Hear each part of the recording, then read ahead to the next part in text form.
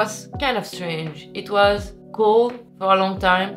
It started late. It was full of up and downs. From an energy point of view, the energy I had, my motivation about work, about my creative endeavors, and a lot of up and downs in a mental health point of view as well. I think I was just very burnt out. But this summer, it was also, I think, even though I didn't go on vacation during the summer and I was stuck at home and at work, watching all my friends doing stories in the seaside, I think I managed to make it work.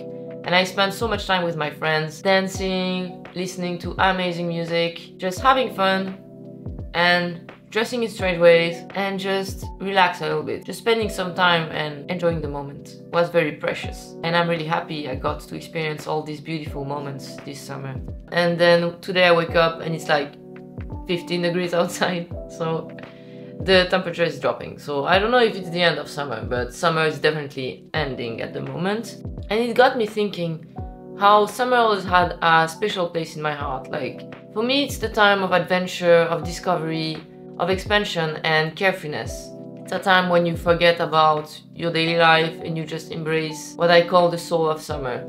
This spirit that pushes you to dive into the night and be a bit crazy and a bit carefree. I have so many fond memories in summer, and every time summer passes, I can sense the shift in the season happening right now. Nights are getting longer, the air is a bit colder in the mornings, but it's also very precious and very inspiring. And I'm kind of enjoying that moment where things are rotting in a way, because there's beauty in rot, there's beauty in decay, and there's beauty in death in a way. So yeah, summer's almost gone, and with it, the doubts and the confusion I felt this past few months, I think it's slowly shifting. And I remember thinking in the beginning of the year, I wish I could just find my creativity back. I wish I could just find inspiration back.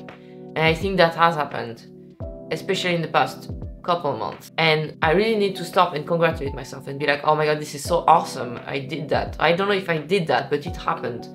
And it's quite amazing. Things are moving very slowly, and I'm still at a phase where I don't really have my footing yet, and I'm still hesitating what to do with this creative energy and what to do with this desire to move and to create and to change my life and to do things. I'm trying to find my voice, and I'm trying to find what I want to say. And to be fair, I know myself very well. I know what I like, I know what I don't like, but it's so vast and vague at times and very deep at times that it's very hard for me to find it and take it out and bring it outside. I actually realized that it's just that I don't take the time enough to just sit. And I was on my balcony again, and I was looking at the landscape and just paused for like 2 minutes.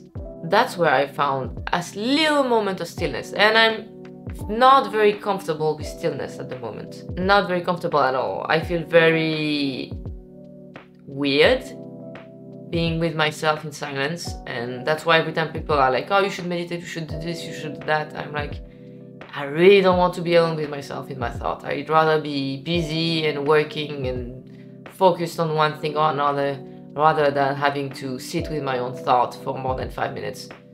But I did that on the balcony for like 10 seconds, and I focused on feelings, and that's where I found this nostalgic, longing feeling for the summer that's about to be gone.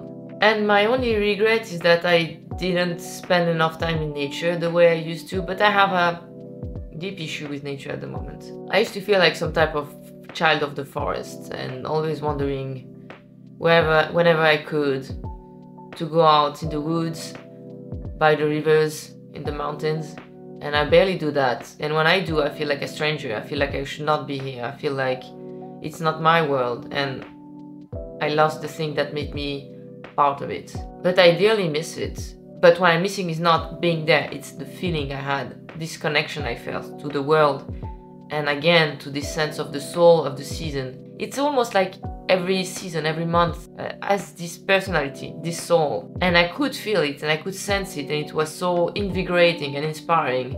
And I felt like I was dancing with the world. And again yesterday, because I was at the festival, I said, and it was too late to go home, so I slept at my sister's place because she lived quite early. And I woke up super early, and I didn't want to wake up anyone, so I just got up and went on the terrace and just sat there. And It was quite fresh. Everything was green and grey because it was still early in the morning and everything was cloudy.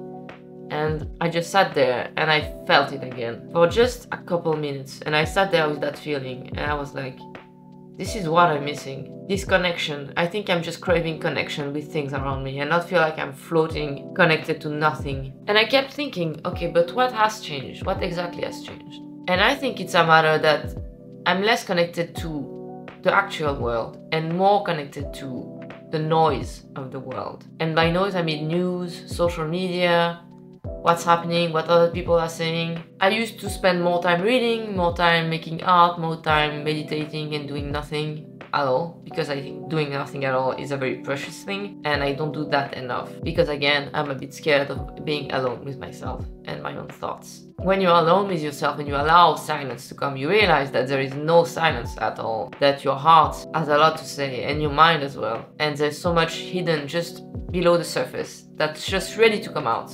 anytime you just leave a little space for it.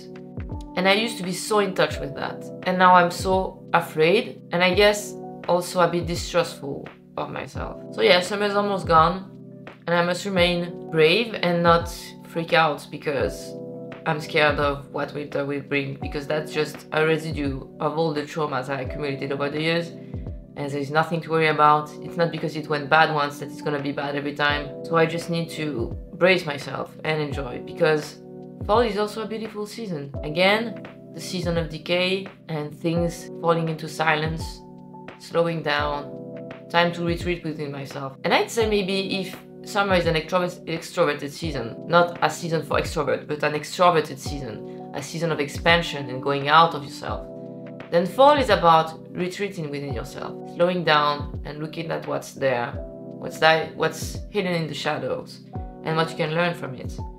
And I think I can slow down and dive into that.